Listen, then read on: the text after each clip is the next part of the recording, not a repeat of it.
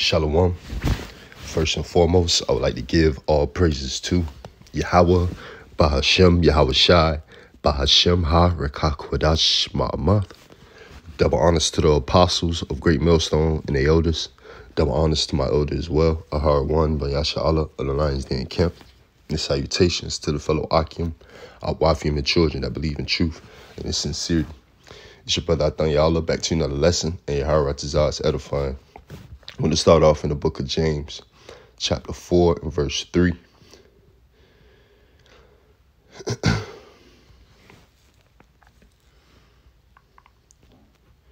It's James 4 and 3. Ye ask and receive not, because ye ask amiss, that ye may consume it upon your lust.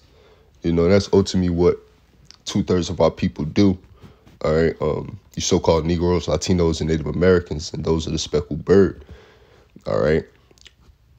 They ask the Lord, all right, as the scriptures say, our people have a zeal of Yahweh, but not according to knowledge. You know, they ask of the Lord, but they ask according to their worldly heart, their worldly mindset. You know, they ask for fleshly things. They might ask in a miss. You go into that term, a miss. They ask.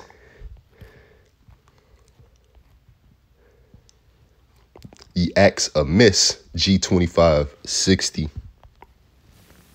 Strong's G 2560. Kakos.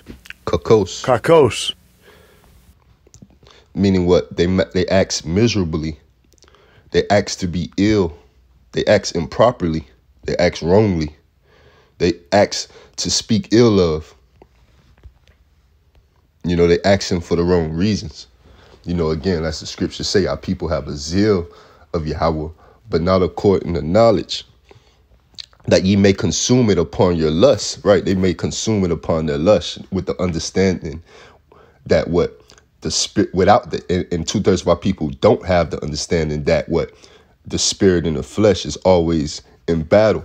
All right. The spirit is willing, but the flesh is weak.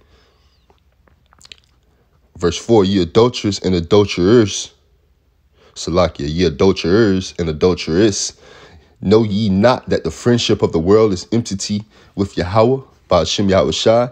Whosoever therefore would be a friend of the world is the enemy of Yahweh, Bahashem Yahweh Shai. Do ye think that the scripture saith in vain, the spirit that dwelleth in us lusteth to envy? Right, because it do. Again, the flesh is never fulfilled.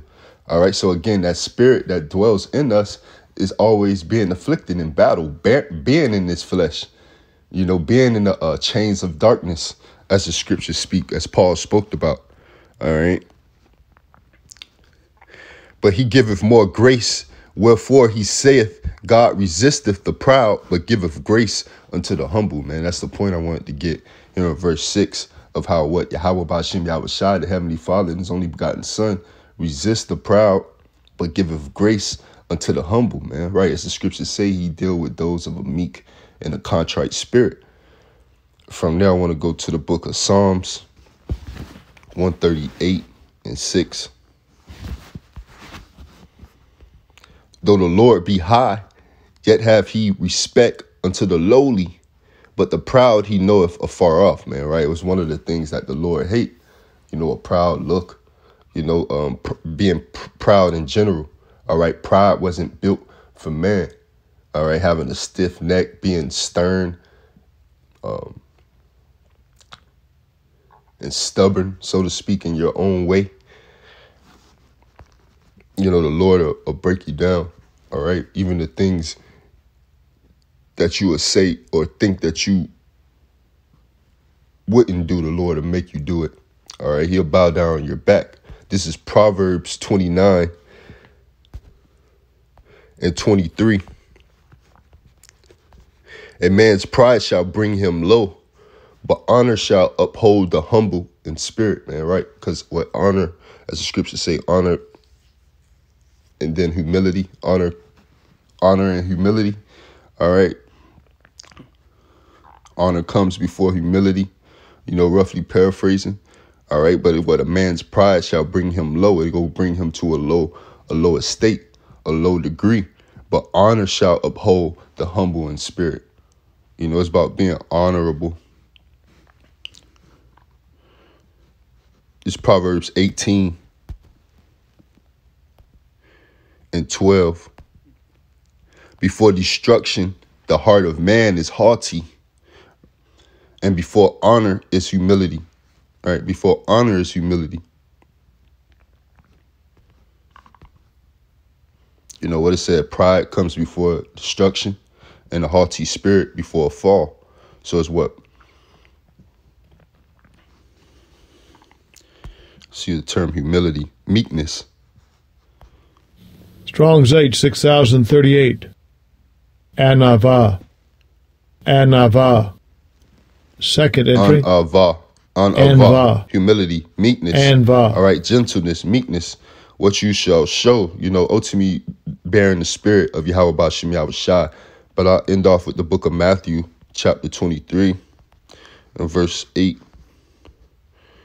But be not ye called rabbi, for one is your master, even Yahweh Shai Mashiach, and all ye are brethren.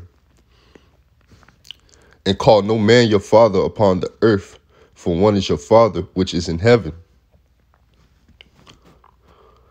Neither be ye called masters, for one is your master, even Yahweh Shai Mashiach, but he that is greatest among you shall be your servant. And whosoever shall exalt himself shall be abased, and he that shall humble himself shall be exalted. And ultimately the Lord does the exalting. And again, going back to what the spirit is willing, but the flesh is weak. All right, knowing that we can't even take in our own mind of what to do. We have to go and flow with the spirit, because the spirit is going to guide us both for good and bad. Through the spirit of Yahweh Ba'Shem Yahweh Shai,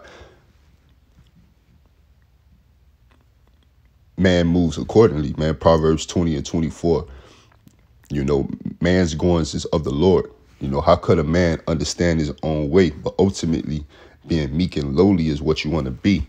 That's ultimately what the Lord deals with on the good side of things, on the righteous side of things, on his right hand.